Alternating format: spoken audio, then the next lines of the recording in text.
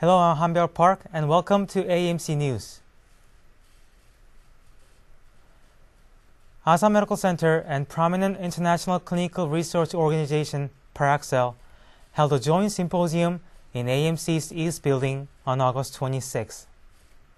This event explored strategies for bringing new drugs developed in Korea into the global market.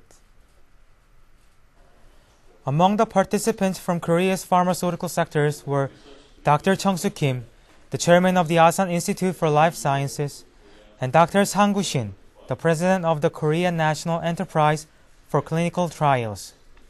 Attendees discussed recent trends in clinical studies worldwide and shared ideas on stimulating sales of domestically developed new drugs into the global market.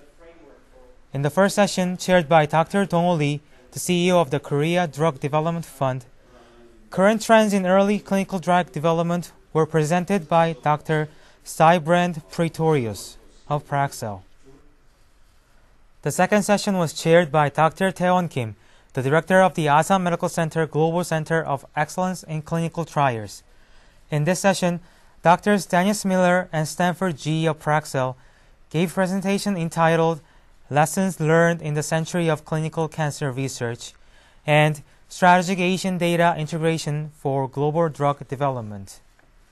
Since AMC became the first Asian institution to sign a joint research agreement with PAREXEL for Phase 1 clinical trials in 2012, research focuses on early stages of clinical trials, which requires advanced techniques and multi-ethnic research.